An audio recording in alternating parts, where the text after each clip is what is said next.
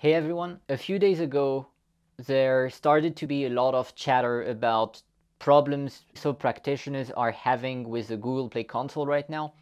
So I thought today I would do a quick video to recap what happened, whether you should care about what happened, is there anything you should do about Google changing things, and eventually share my personal thoughts on why Google may be doing this.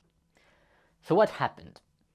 If you go into your Google Play Developer Console in the Store Analysis section, you'll see that there is a change in the traffic recorded per traffic source around February 19th, with search traffic dropping for most apps and Explore traffic increasing almost proportionally.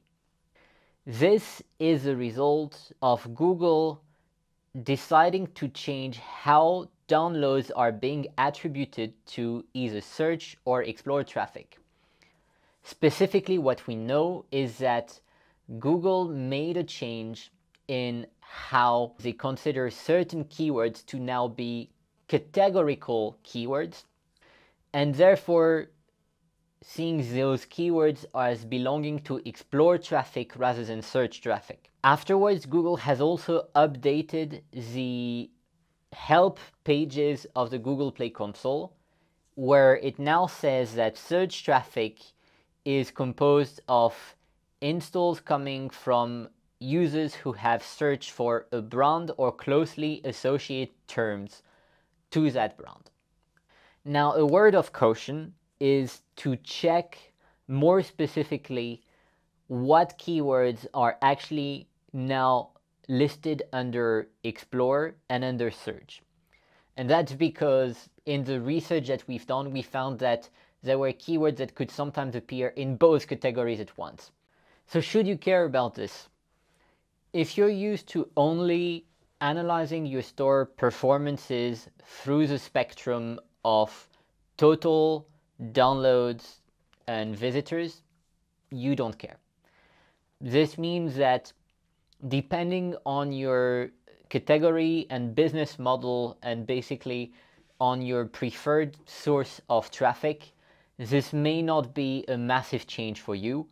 But if you are used to analyzing your store performances per traffic source, then obviously the change will impact your work.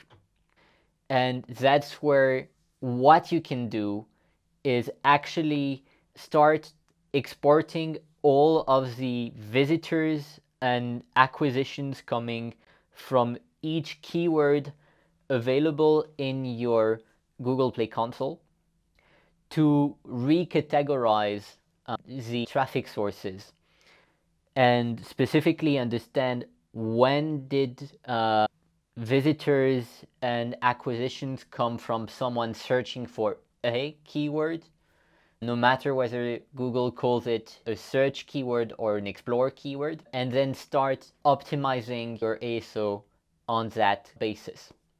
Last but not least, let's talk a little as to why Google may be doing this.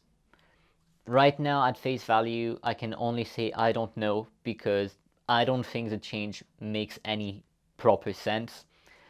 If you wanted to split keywords into different categories, that would be very interesting, but then why decide that most keywords actually just belong to the Explore traffic source rather than give them a different name?